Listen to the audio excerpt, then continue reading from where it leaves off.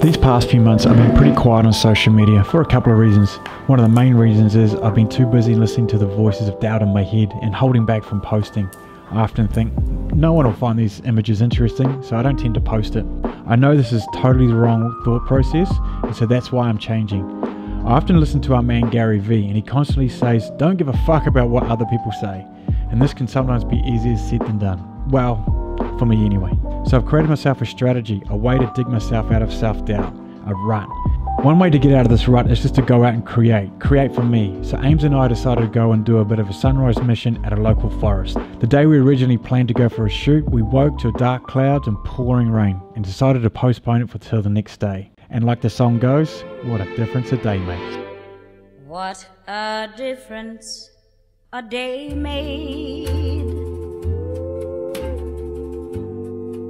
24 little hours. Hey, morning guys, welcome back to another vlog. It's currently, what's the time? 6 o'clock in the morning. We've done a bit of a roadie trip to do a bit of a photo shoot and some video this morning out in the forest for a sunrise. I want to capture some cool footage, so I've got Ames here with me. Here she is here in the background there as my model today. And so we're going to do some cool little footage. I just want to do some practice of taking photos and do some video. And Ames needs some photos for her portfolio as well. So we're going to do that this morning and hopefully get some bit of beach shots as well. So we're doing two themes, so a bit of forest theme and beach theme. So let's go.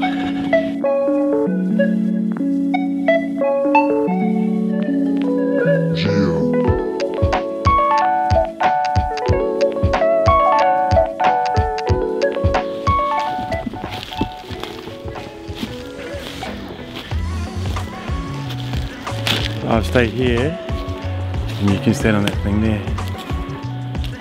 Yeah, I reckon that'll be cool. Got heaps of trees behind you at a good height.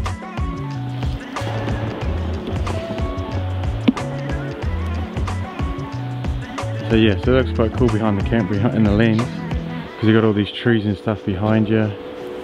Yeah, at a good height there. Yeah, and you get some real cool, because even like that, you can get all these trees and stuff up here. Look quite cool. Okay. Cool. Let's do it. Oh, look at that sunset coming through. Sunrise. That looks awesome. So what we're trying to do is do a bit of location. So we've found the spot slightly risen and with a whole lot of trees in the background as well. And we've got the sun coming up, so sun rising just over here to my left. And what we're trying to hope for is that the light comes beaming through the trees and create some sort of sun rays effect coming through. So really hoping on that, but cool little spot. So I'm gonna go into GoPro mode now. So I'm gonna put the GoPro on and show you sort of behind the scenes footage and maybe cut to a few other different angles as well, just to sort of give you behind the scenes look of doing a photo shoot and a videography shoot as well. We'll get into it now. Okay, let's go.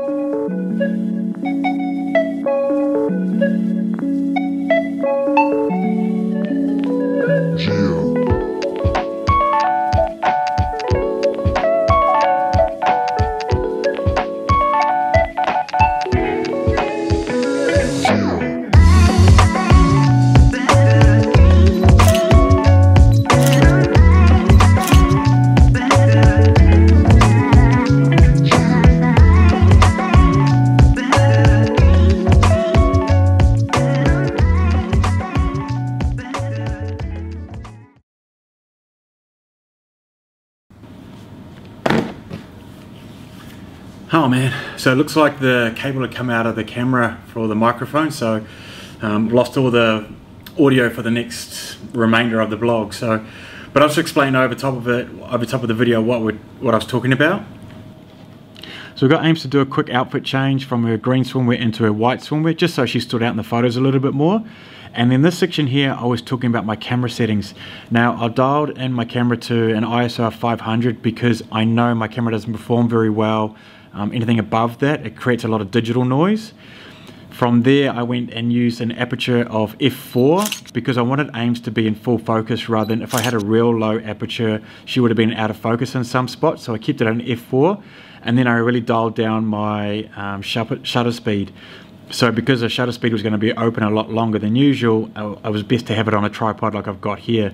What I also did was also set a 2-second timer so I wouldn't bump it or anything like that when I pushed down the button. So having the tripod really helped with that as well.